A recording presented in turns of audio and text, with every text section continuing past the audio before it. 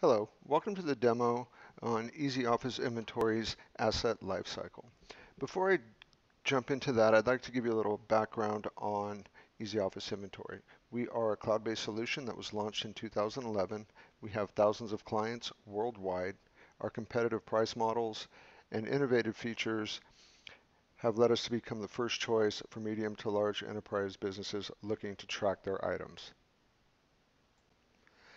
Now let's dive right into the demo.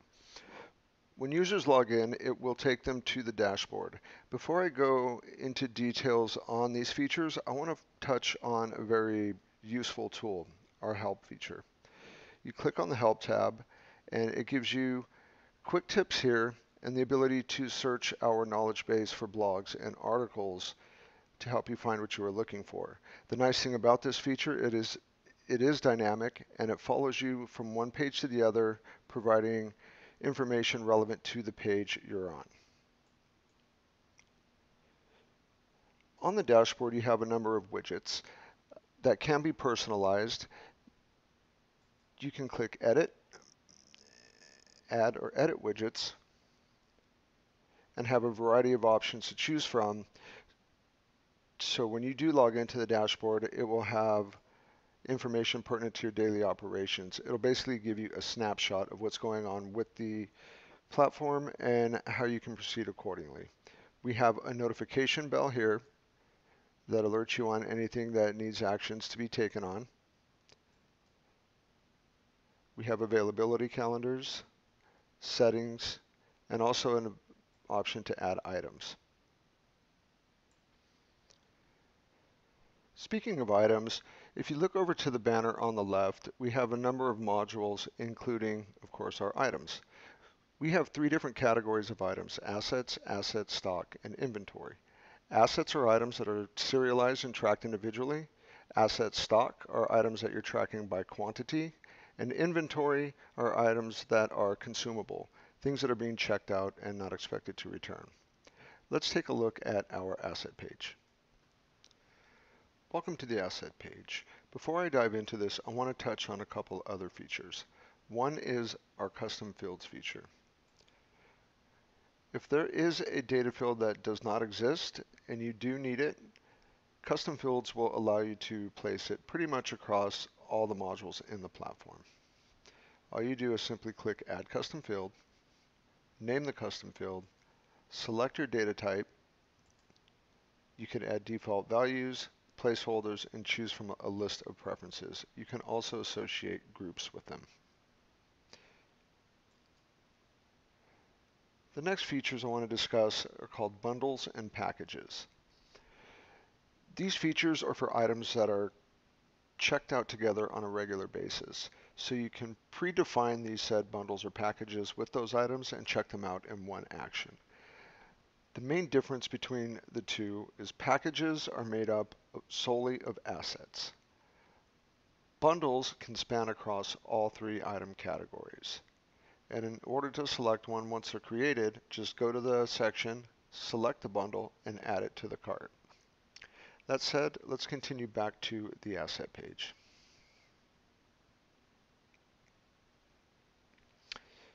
On the asset page, there's a number of options you have to add assets.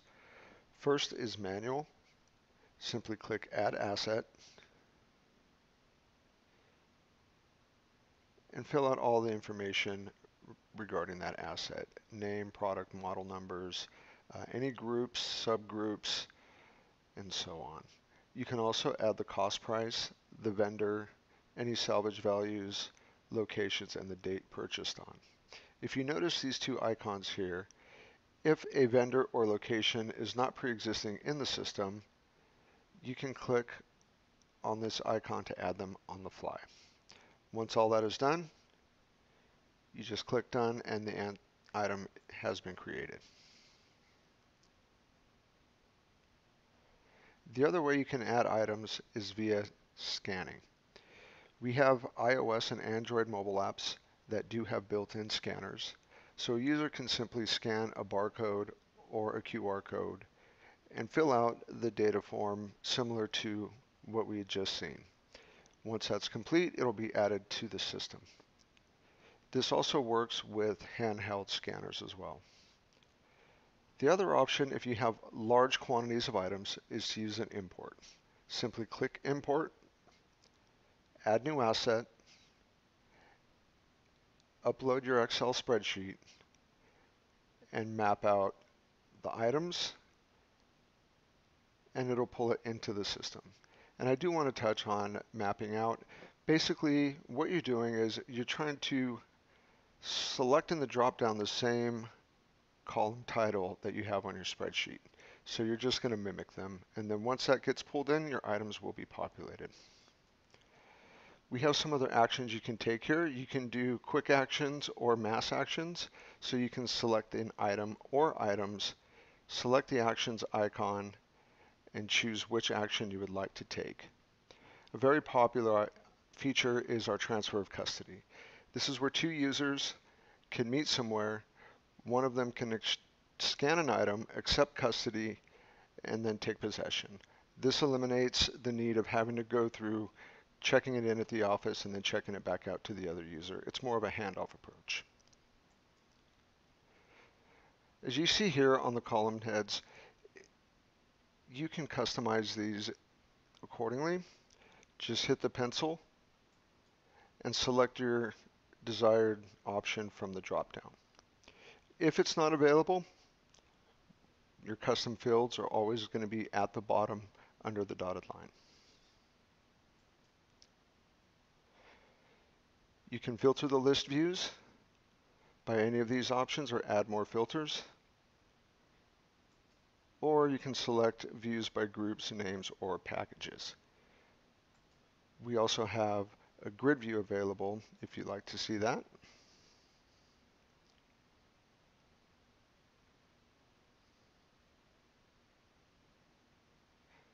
And you can, again, select your items, take all the same actions, filters, just like the list view.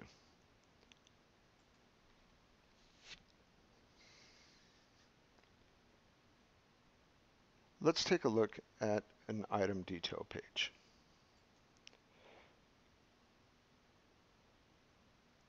When you open up the item detail page, you'll see all the information that you entered while adding that item will be displayed here. And you also have your custom field as well. Along with that, you have your history of services, carts, any integrations with Zendesk or Jira, the tickets will populate in this area, your reservation history, packages, events, and any related work orders. Speaking of work orders, we also have the ability to start service events on the fly, or you can schedule them in advance. To check out an item directly to a user, you simply click Checkout, select your user, location if like, the date it will due back in, any necessary comments, and check out the item. You can also reserve items as well. Another option you can do is add them to carts. You click on More and you add to cart. Add.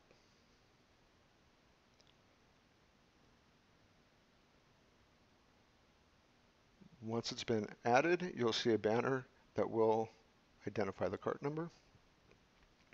Some other actions you have here is adding to a purchase order, again, a package.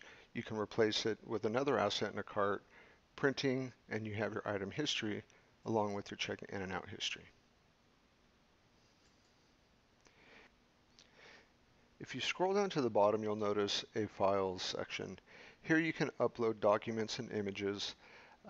It could be warranty information, receipts, MSDS information, images, or signature captures if required in your workflow. We also have our comment section. Any comment that you put in here is also searchable in our search bar. This comes in very handy if you have multiple of the same assets and you can't remember which one you needed to refer to. You can type the comment in here and the search results will yield that exact item.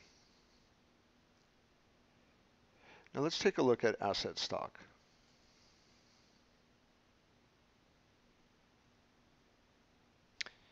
As you can see, it's very similar to the asset section. All the add-in options are the same, manually scanning via import.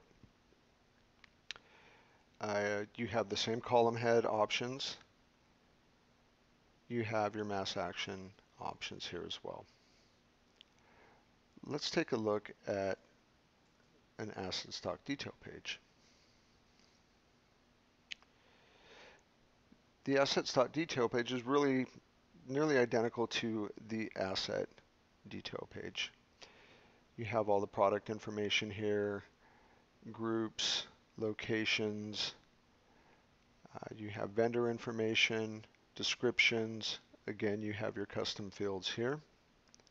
If you scroll down, you have your quantities by location. And again, you also have the files section and the comments section. So if you wanted to look at a location, you can open one up. You have your location ID number, status is active. You can check on any items related within that location as well. So you can see here, the text storage room. And from the location page, you are also able to add to cart. Add to current cart.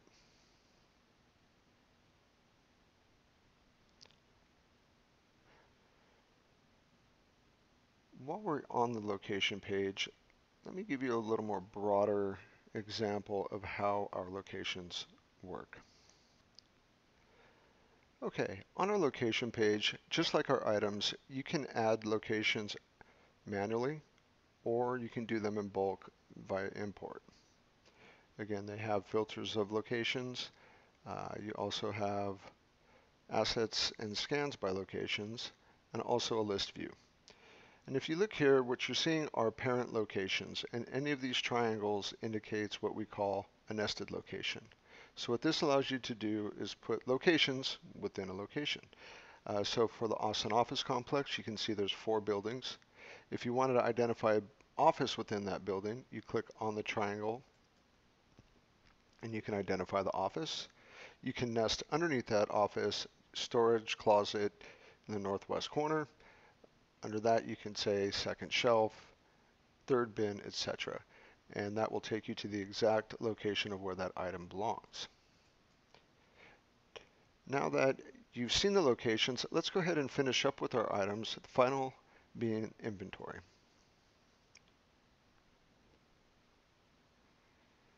Like I said earlier, inventory is nearly identical to asset stock. It has all the same features. You add the same way.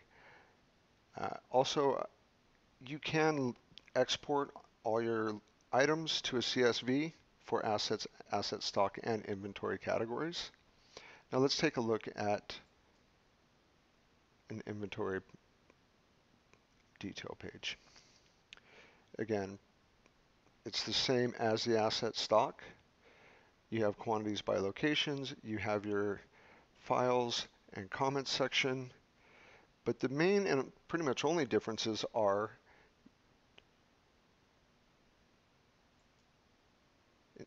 here. Instead of a direct checkout for inventory, it is a remove stock, because remember these are consumables. But you can still reserve them and add them to carts as well. Speaking of carts, let's move over to our cart module.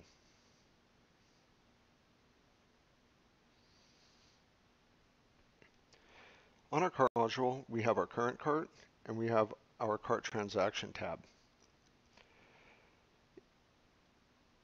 It does have related details here available. You can set an identification number, destination location, and again, you can add one on the fly if need be. It tells you when it's created on, cart descriptions, and then again, custom fields. If you want to add a cart add items to a cart while you're here, you can simply type the name or asset number and select add. If you scroll down to the bottom here, you can see the 2 items that I have added are sitting there. And again, files and comment sections. Again, you can reserve carts, you can check them out, and you can take a few more actions. You can move your items, you can empty the cart, print it, or export it to CSV or PDF. Let's go ahead and check out the cart. Click Checkout. You select a user. Let's go with good old Mr. Chuck McCheckouts. You can set your destination locations, details, and when it's going to come back. So we can say change this to 16th. And I want to touch on checkout indefinitely. This is a great option for, say, an employee that gets a laptop, smartphone, and a laptop case assigned to them, and it's theirs throughout the duration of their position, or until it needs to come in for service or gets replaced. All you do is select checkout indefinitely, and you don't have to worry about the tracking the dates of return on them. Now when you look at this, you notice that they're broken down by item category. So once you have all that, you just check out the item.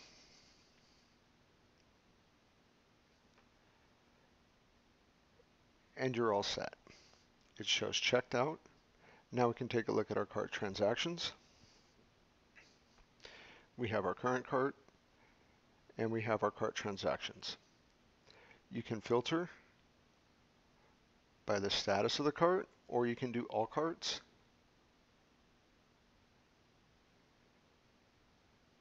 And get an idea of what's going on with everything coming and going in the platform. Now that you've seen carts, let's go ahead and touch on the reports.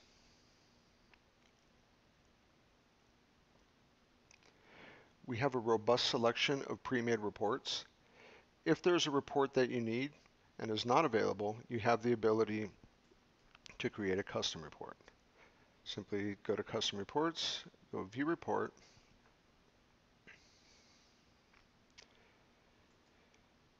You can select the module you want to run your report on. We'll just stay with items for now. You could add any other related modules and come down here to select your columns. So we could say custody, net quantity, run report.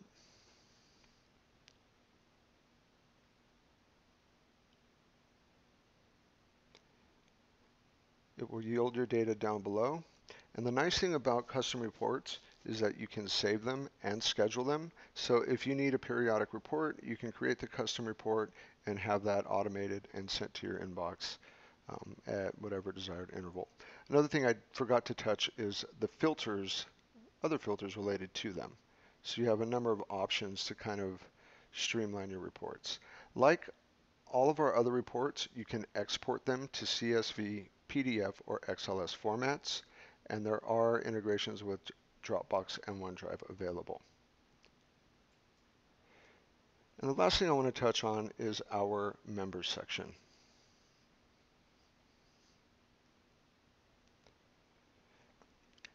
It looks very similar to our items. You can add them manually, you can add multiple at a time, and you can also import through XLS.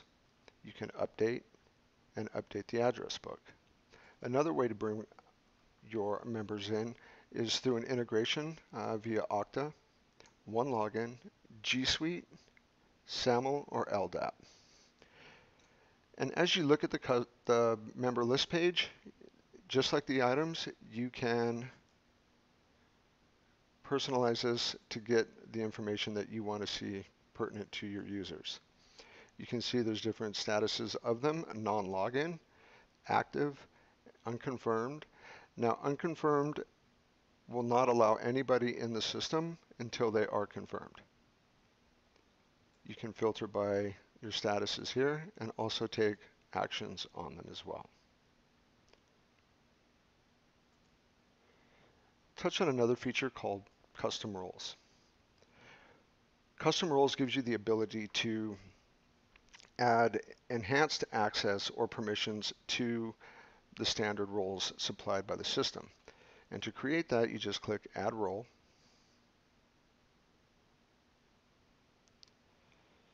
You name the role. If you want to restrict by groups, locations, or both, you can do so. Teams, and then you can touch on your permissions. And you can get really granular with all the permissions you could allow within these roles. So basically, it allows you to take our standard roles and provide enhanced permissions and access to certain users.